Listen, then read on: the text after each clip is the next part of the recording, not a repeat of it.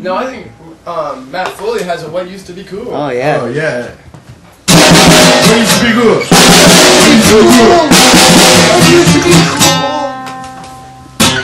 This is on, Graham? You're on now.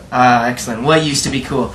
People with real problems. Remember when people were addicted to real drugs like speed and heroin, not Starbucks coffee and hydroxycut? And if you had real mental problems, it was stuff like schizophrenia and murderous rage, not seasonal depression and extreme boredom.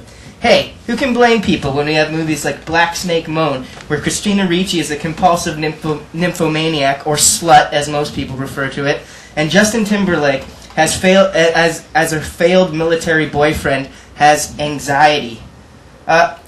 Let's solve these problems. Christina Ricci, shut your fucking legs, and Justin Timberlake, smoke a joint. And for the rest of you, Cam H is located at Queen and Ossington across the street from the Dave and Chuck Show.